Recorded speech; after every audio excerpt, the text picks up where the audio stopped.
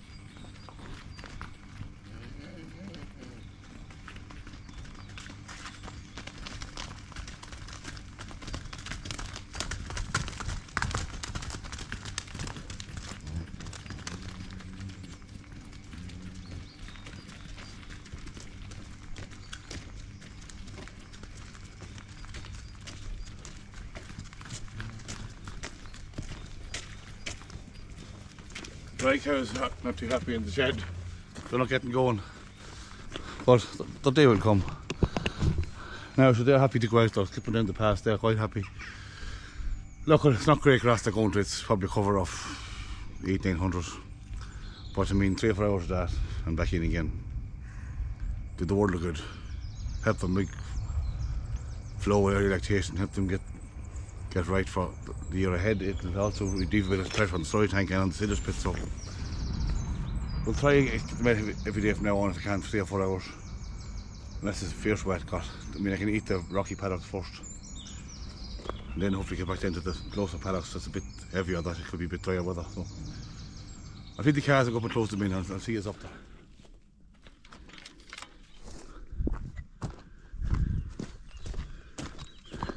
Now, that's them. It's not a great cover, it's a bit green looking, but it's not that bad either. 1700 from 1800 for cover. One of the driest fields I have to start off on, so I split it in 2 up there behind that last cow. There's a fence there in the middle of it. The other half will do tomorrow, weather permitting. That's it, girls. See you in for 3 or 4 hours. And there your first day out.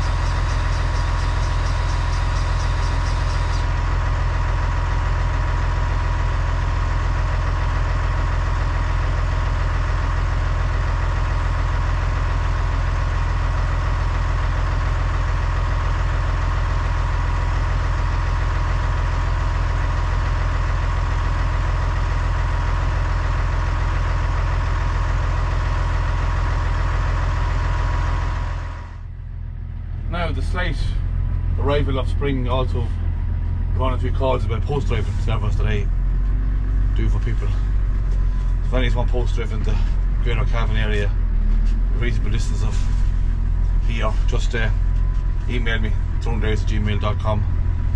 But yeah, I got a call from a customer not far from here. He's a post for the acre scheme for tree planting. So I'm heading off to do that now, myself and Tony and Michael. I'll give Michael the camera and he might get a few shots of the action. I'm sure he will. I won't be able to film because I'll be busy working the post driver. But Michael will get a few shots, and so we'll chat to you when I get back or later on. It's the next morning, guys. Sorry, I got no footage of the post driving. It was just on the side of a hill and it was slippy, and it's a lot of concentration to get the post down.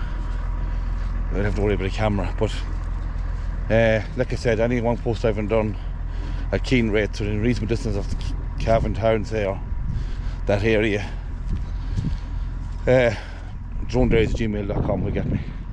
Now I'm back in the field now with the cows on the next morning. I'm walking across just what they ate yesterday. I'll give you a look at it.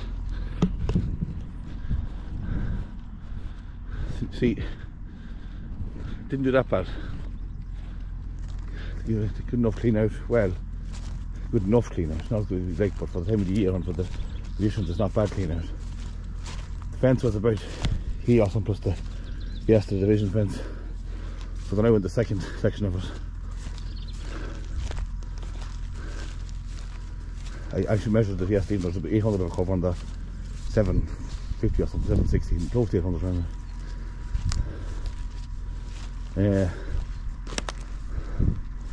But they're happy out. They didn't roar when I close them in, so that's a good sign. There's a few hoof marks there, but nothing that a kid had of one sort. A few weeks' time, whenever the dragon starts properly.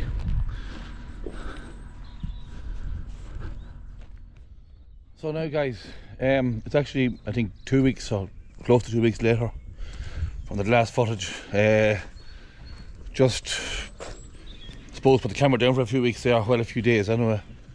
A lot going on. The confirmation in as well. Michael got confirmation. There wasn't much to film really, because it's all just bedding calves, feeding calves, whatever. It's all calf work and cows calving and cows in out the grass, weather permitting, on off grazing it's called.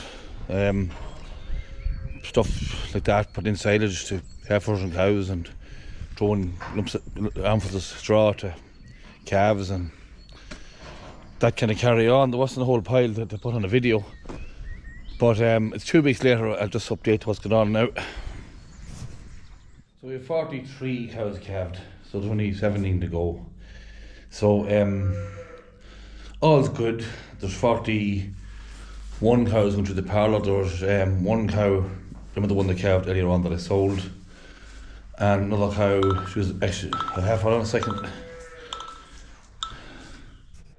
Sorry about that.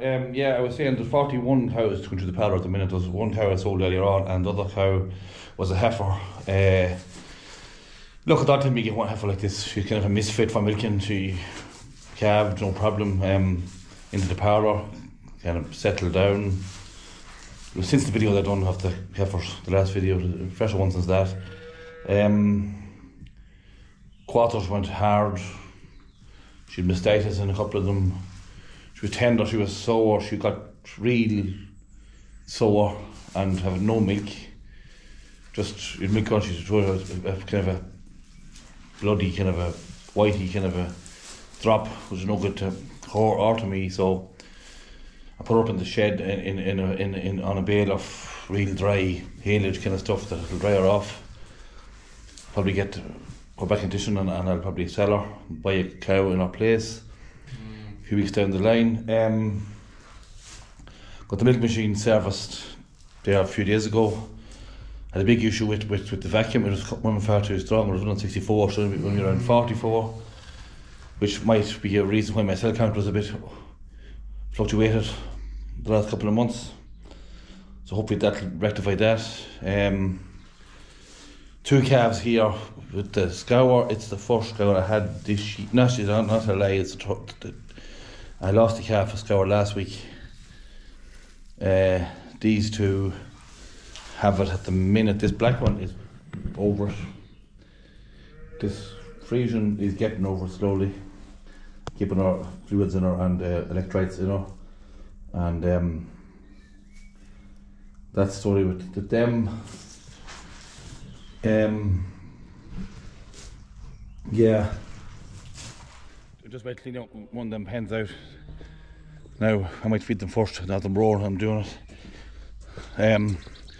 What I do now is I clean one pen every day. So there's the scour pen that was in a minute ago, and the 4 pens that's there, it's 5 pens. So each pen is changed every 5 days. It's better than what I used to do twice a week to clean them all out. You'd half the day at it. So it's easier, and they're kept fresh every 5 days. So some days I do 2 pens if they're a bit dirty, whatever. But generally I do 1 a day.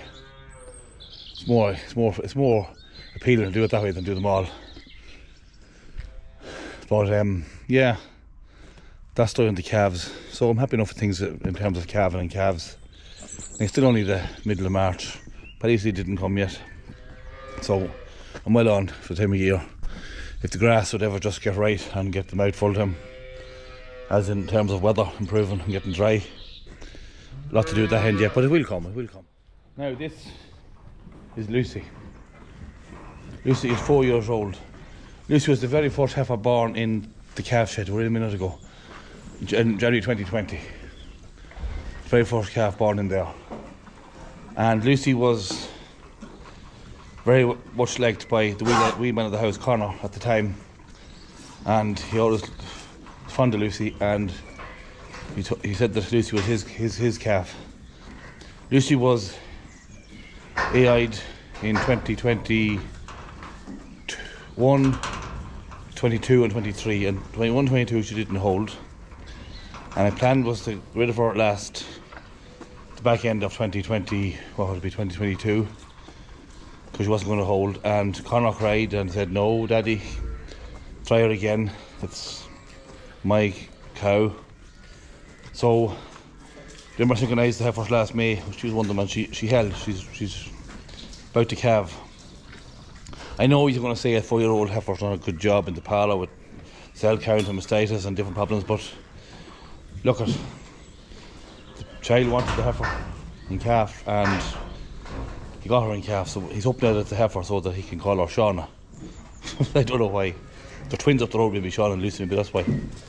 But and they're twin people, twin girls, not twin calves.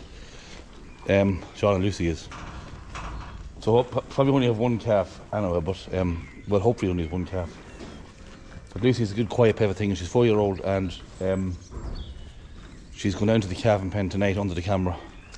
And I'm finished my job because she's just not many hours left, I don't think. Now, just finished eating milking, and the last row of cows on this side, I seen the 4th cow was unsettled. So I pressed the button to feed her, and I realised that the ram was sticking, so there's probably something stuck in the bin here. Usually this time of year it's all mouldy dust that's kind of in the bin during the dry period that comes down and eventually locks it up.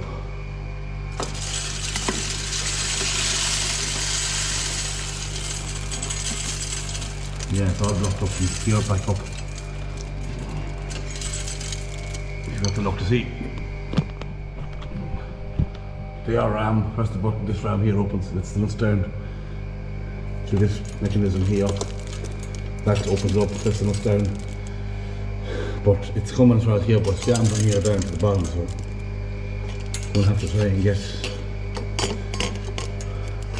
to the root of the problem. Put them through in the last. I didn't want.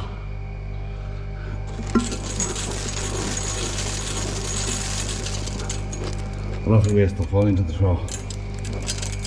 I won't have a good feed in the morning, I'll just let it hold them.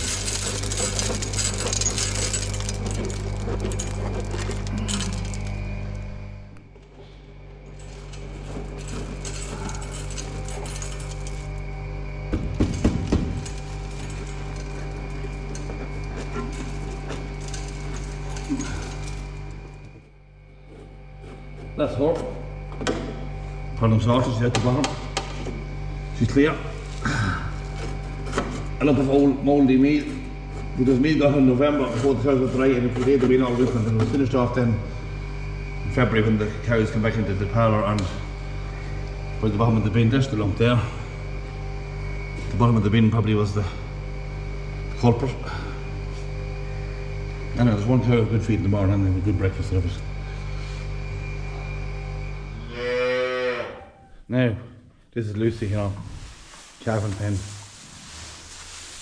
I think she was born in this very pen, the first calf ever born in this shed in late January 2020, a little over 4 years ago. And here she gets back now to have her own calf in it. And I never had a 4-year-old heifer before calving, first time. I never will probably have another one again.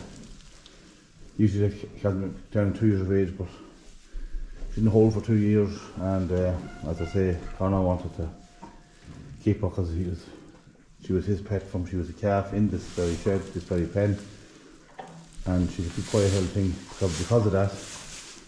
And I suppose the child knew that if she didn't go in calf, she'd be going someplace else, and not just say. She'd be called and stuff like that. And look at, we took a chance with her and she's in calf. We'll see if she, look at, experiment reasons me too to see what a 4-year-old is like. I heard stories about them being mastitis and high cell count and poor butter fat and stuff, but so look at, I won't know till by the year we can and see how she gets on. First step is got a calf first, I'm sure everyone's okay after that. I mean, she has sunk the bones a bit. Also on this side, she won't probably calf tonight anyway, but at least there, because my elders full, at least when she's there I can watch her on the camera. And that's it. I'll finish this video up whenever she calves, I suppose. I'll finish the video up with her calf and then her calf on the ground. And we'll take it from there. Now guys, it's the next day and she came on the lot overnight.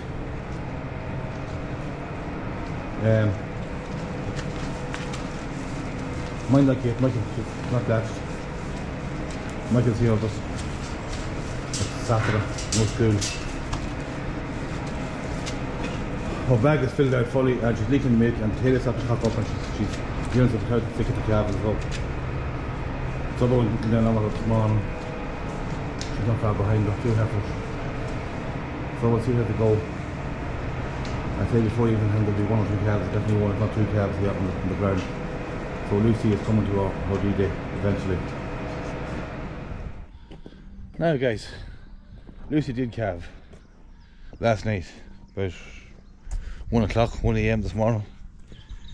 I didn't get the camera out, and I meant to get the camera out for the birth. It was a few problems, well, nothing major.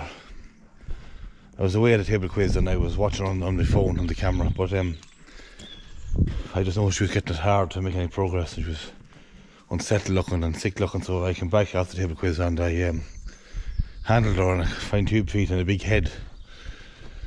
So brother-in-law of mine was here giving me hands, just happened to be here. So we took the calf. It was a brave pull, and it was a tight pull. The head was the biggest part of it. So look at,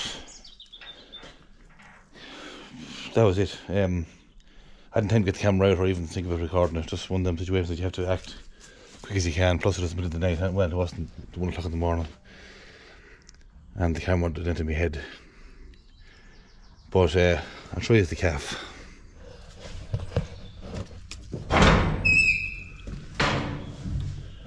Actually washed the shed out yesterday and disinfected it because there was a few cases of scour about 2 to so small, 2 to 3 calves. 1 second. So got a fire phone on there, I'll ring back in a second. There was a few cases of scour over the last couple of weeks, and I kept the scoury calves in this pen just away from the rest until they got better, so I had disinfected after to kill any infection there was in the pen. But here's Lucy's calf. Unfortunately, Connor, you can't call him Shauna because it's actually, I said it there, It's actually a he. Maybe Sean or something, but Sean wouldn't be. Not in today's world, you wouldn't know. People be called stranger things than Sean or Sean nowadays. But anyway, that's Lucy's first calf, a lovely big lump of an Angus bull calf. So I think on that note we'll today's video. It was a long video, not long as in watching it length, but it went on a long time, the recording of it, because I suppose I didn't do much recording the last few weeks because there's not much to record. The last 3 or 4 weeks have just been the same thing over and over again. Rain, rain, rain, rain. And more rain. And what they're going to do is, want to soon take up or famine in this country's finished, I'm afraid. But the last few weeks I was saying was rain. And it's just a daily dose of calves. Calves being born, calves being fed, calves being bedded. Calves being disbudded, dahan fodder put in bales, put in silage. There's nothing done really in the fields as such. The cows were out some days, 3 hours a day, and dry days, and wet days they were in. So there wasn't really much thing to do in terms of a camera to get new stuff and get something good for a video. That's why I didn't really do much filming in the last few weeks. But now, I don't know, there's a nice springy breeze to it today. You never know, things will be starting to improve slowly, hopefully. But I have to go out now next few days and sort out fencing and fields for paddocks, for cows and stuff, so I might film a bit of that for you and make a video of that for the next video. The window to calve, and there's 12 more to calve, so well through it as well. Thank God. So yeah, so we'll leave it for today's video. Anyone want to buy the merchandise, we have the hoodies and the beanie hats and the mugs still available. Email me, dronedriers@gmail.com, and that's it for now, I suppose. We'll talk to you again. Hopefully the next video will be out doing something in the field or something, maybe out this yard for a while. Talk soon again.